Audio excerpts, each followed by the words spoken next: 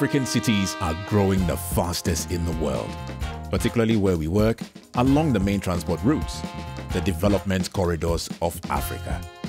These roads and railways support trade and connectivity. Settlements grow into towns, and towns grow into vibrant cities.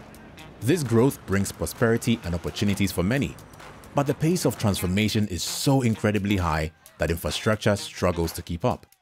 The cities are thirsty because all these people need water. Water for drinking, water for food, water for building, and water for industries. Imagine, the water demand increases faster than the population grows. At the same time, urbanization and climate change increase the pressure on water resources.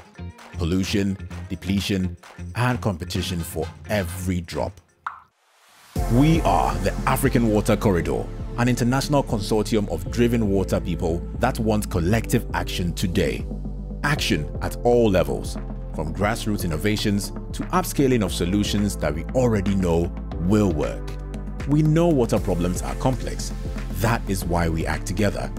We consist of universities, social entrepreneurs, engineering firms, and anyone that shares our passion.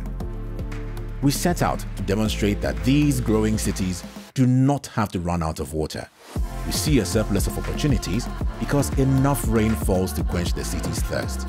However, innovations are needed to be smarter about how we store it and how we use it. This is what we do, starting today.